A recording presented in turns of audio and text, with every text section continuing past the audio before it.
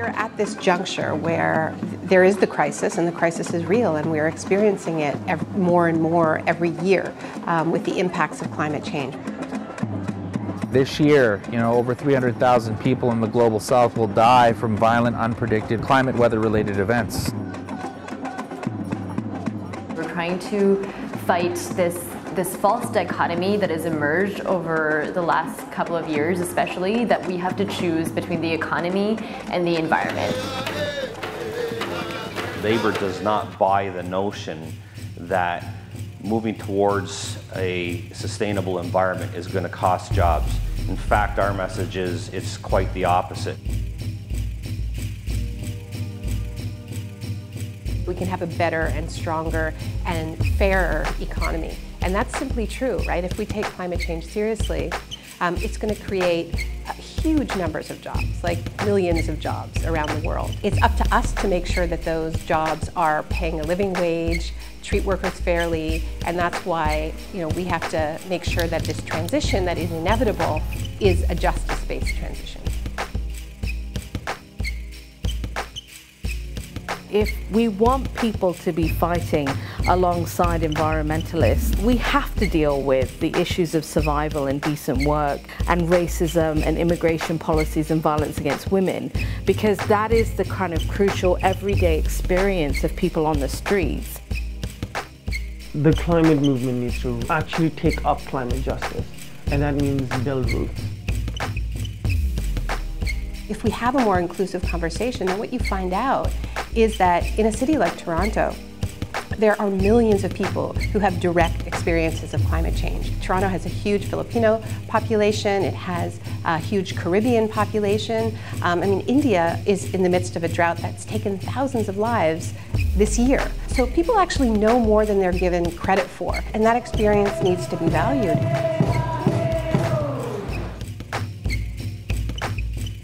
So we have an incredibly diverse coalition of groups that have come together that believe in addressing the justice issues, that believe in this future forward thinking that we plan on making known to the world on July 5th right here in Toronto.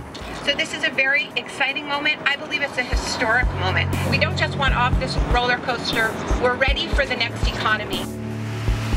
It's coming from the centre of power. It's coming from the Ontario legislature, and it's going to come to Allen Gardens in the downtown east of Toronto, which historically has been a place of incredible poverty, but also of incredible resistance spanning decades. So whether you're people of color, whether you're Indigenous, whether you're of the LGBT community, whether you're part of the labor movement, which means you're in the working class and not necessarily somebody with as much power, all of these groups are marginalized in some way, and all of these groups need to fight for themselves and for each other in solidarity with one another.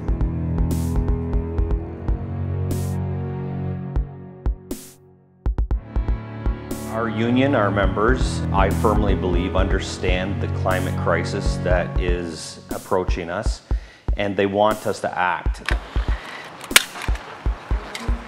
If youth realize this, and they realize the connection between the fossil fuel industry, the fact that jobs are at stake, and the environment, I think we can make a huge difference.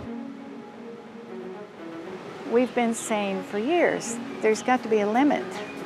There has to be a consideration of ourselves as part of creation, not as over above.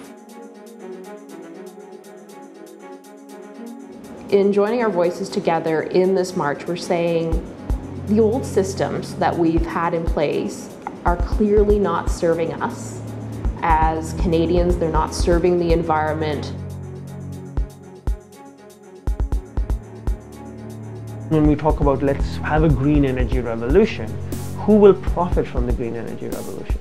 Who will have those jobs? If we don't challenge the structures of power already in place, it will not change what we're seeing.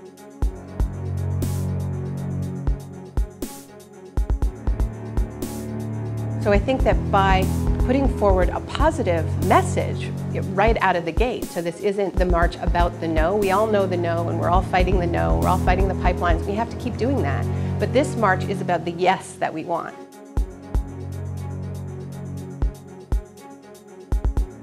We want to build a society where we're not just struggling against poverty, but we're actually creating a society based on human solidarity that is really worth something. That struggle has to merge with the struggle to build a just society, because a society that is prepared to abandon people is certainly not going to pay attention to a sustainable future for the climate.